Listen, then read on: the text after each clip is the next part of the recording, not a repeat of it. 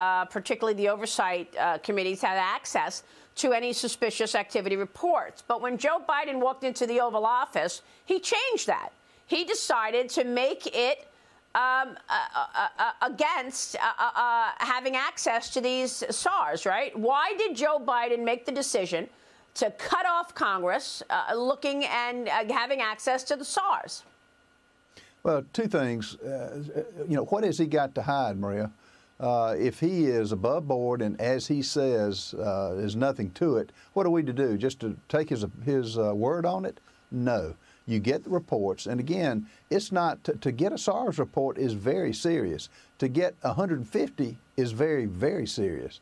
And for them not to release it, he's weaponized, I guess, the Treasury Department. And not only there, look at what he's done to the FBI. It makes no sense. If this were any other politician, they would report it.